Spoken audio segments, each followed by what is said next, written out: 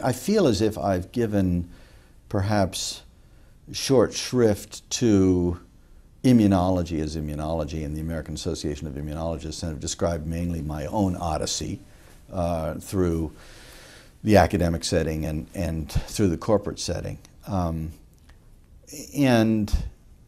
I can't remedy that, really, except to say that I arrived at immunology unexpectedly. It was because of the introduction of Larry Rubin in the Department of Biology, and it wasn't something that I necessarily wanted to do.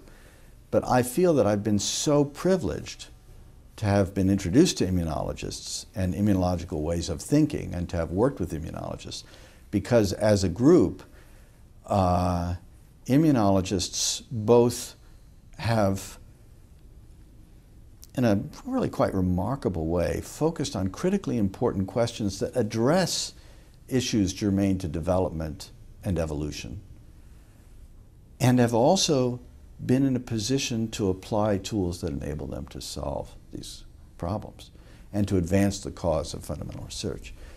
There are a few other areas where the same thing has transpired. It's been my privilege to be involved in it, and it's been my privilege to be involved in the American Association of Immunologists as a result.